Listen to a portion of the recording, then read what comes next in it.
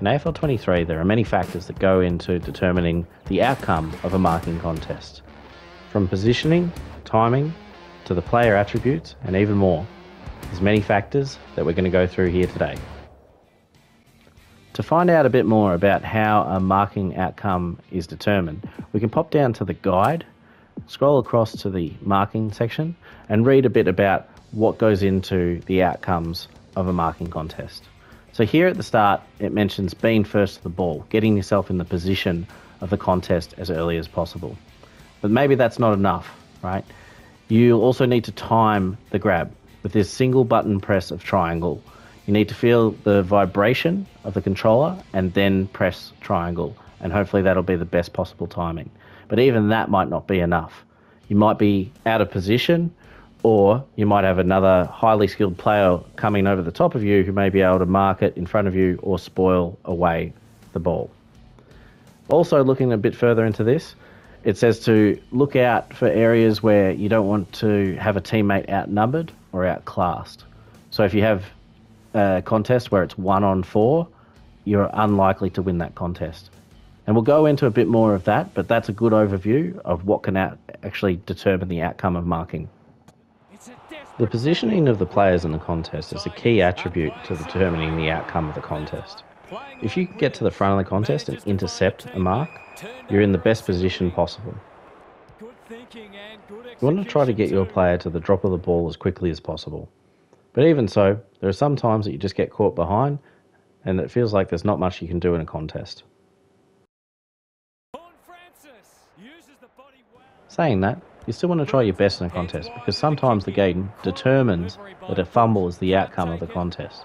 This may happen because your timing was better than the person in front, or maybe their skills weren't good enough to make that mark. So when looking at player stats, we can see a few things that will have an effect on a marking contest.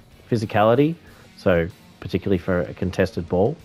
When we look at offensive, we can see the marking and positioning stats that obviously have a lot to do with that marking ability. But when we look more defensively for things like spoiling, we do have a actual spoil attribute. And then we look at the proficiencies, so the vertical leap, speckies, contested marking, as well as tap to advantage. Basically, the game's going to weigh up all of these stats between the players in the contest, as well as a few other features like timing of the button press, positioning, and even factors of how many people are at the contest to weigh up what the outcome of that contest will be, whether it's a mark, whether it's a spoil to an opposition, or possibly even a fumble. With timing, you want a single press of either triangle for a mark, or a flick of the right stick in the direction you want to punch.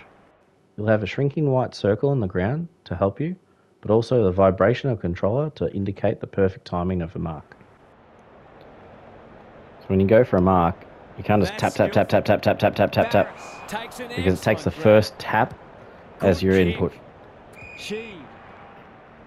Instead, what you want to do is just a single well-timed tap just after you feel that vibrate. So it's obviously hard to show, but after a while, you start to get a feel for when that vibrate will occur and the proper timing to when you need to do that button press for the mark. So with the timing, if you go to create a custom difficulty, you can come down and find these settings, and it'll give you a bit more of an idea of how that'll work. So here you have the perfect, good, okay, and poor mark timing windows, and you can see here I've adjusted it to just be on medium. Putting it to medium, you can see this cascading effect of the timing windows going from perfect down through to poor.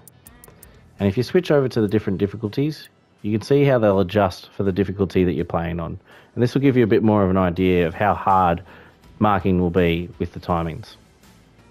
So obviously you can go through and adjust these timing windows to suit your preferences, but also you can go down and adjust these two settings, the mark timing and spoil timing settings.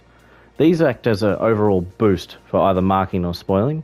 So if you feel like you like more spoiling, pump that up a bit, and therefore marking will take more of a back seat to the spoils in contests.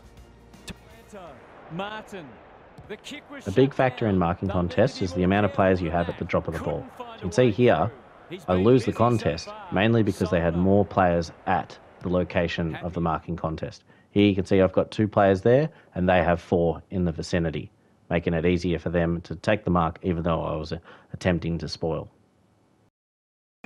So what you want to do is try to move as many players to the contest as you can. Here you can see I run to help out the teammate in the contest and win the mark. So even though we only really have one-on-one jostling animations and not a whole lot of full pack mark animations, purely having more people at the drop of the ball will help you win that marking contest. Lastly, we have the exciting stuff, the speckies in the game. There's plenty of animations, and this can be performed with L2 and triangle, but you sort of need to have the right positioning and run up for that to occur. You can also do a specky spoil with L2 and the right stick. Hopefully this helps with understanding the many factors that go into the marking contests in AFL23. Let me know what you think or if you've got any questions, and I'll see you next time.